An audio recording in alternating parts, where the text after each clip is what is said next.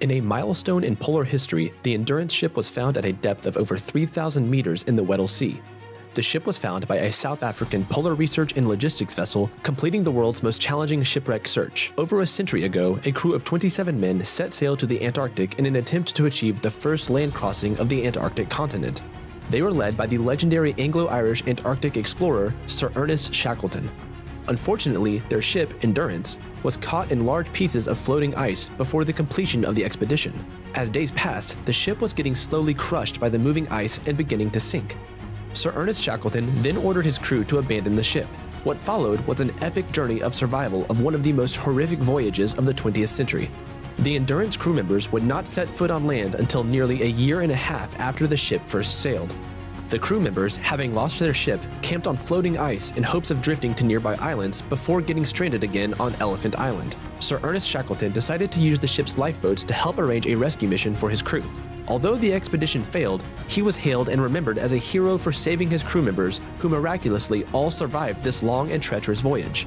But now, nearly 107 years later, thanks to the detailed records of Captain Frank Worsley, the captain of the Endurance, the team conducting the Endurance 22 expedition was able to successfully locate one of the most famous shipwrecks in history. The maritime archaeologists observed that the wooden shipwreck was upright, well raised from the seabed, intact, and in a brilliant state of preservation. The ship still had the name Endurance arced across its stern. The Endurance 22 expedition, having reached its goal, was able to conduct many scientific studies that will improve our understanding of the remote region of the Antarctic and how it influences our changing climate.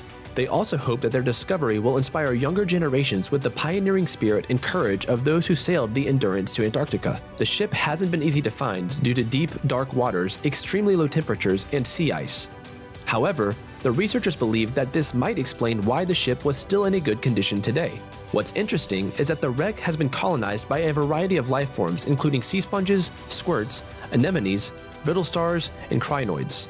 The wreck is now protected as a historic site and monument under the Antarctic Treaty, ensuring that whilst the wreck is being surveyed and filmed, it will not be touched or disturbed in any way. Here's a fun fact. The Endurance carried a male cat named Mrs. Chippy that belonged to the ship's onboard carpenter, Harry McNish.